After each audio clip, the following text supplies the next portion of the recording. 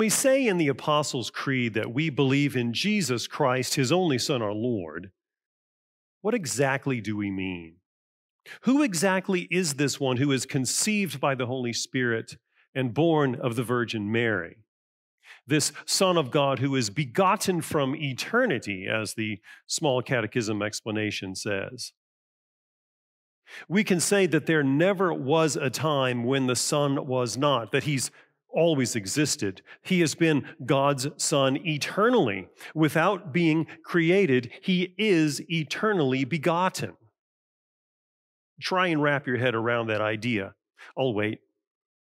Actually, I won't, because you can't wrap your brain around that idea of being eternally begotten, and neither can I.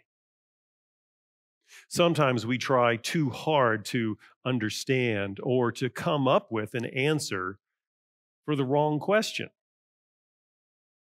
And that's the problem with trying to understand the Son of God and who he is according to his divine nature. Because we want to put him under a microscope. We want to figure out exactly how both God and man can dwell in the same person, where the God part ends and the man part begins. But we're not given to know that.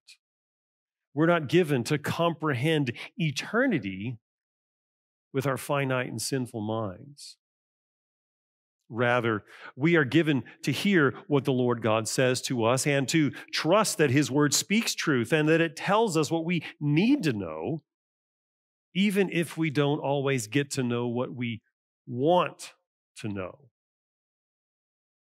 It took Martin Chemnitz over 500 pages of really small print to try and suss out just some of these questions and these ideas, and this book on the two natures in Christ is no easy read. So in chapter 6 of John's Gospel, Jesus says of himself that no one has seen the Father except the one who is from God. And there's another clue for you about how to understand your Heavenly Father, how to understand Jesus. No one can see God and live, Scripture says, yet that same God has given you a way to see him in Jesus. God dwells among us bodily in Jesus. In Jesus, God reveals to us who he is and what he does for us, things that we could never do on our own and things that we would never even think to do. And that's enough for us here on earth.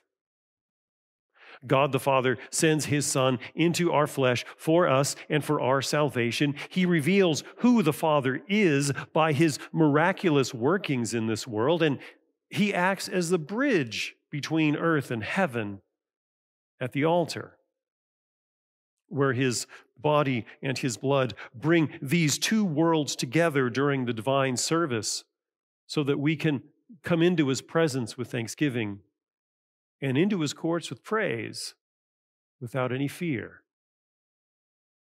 That's who Jesus, the Son of God, is for you. We are the pro-life generation. That's what today's high school and university students are calling themselves. Why are Youth for Life? Lutherans for Life's Why for Life community helps answer the question. Why for Life engages and equips today's learners to be tomorrow's leaders through education, networking, and service. Learn more about bringing Why for Life to your church and school at whyforlife.org. That's the letter Y, the number 4, life.org.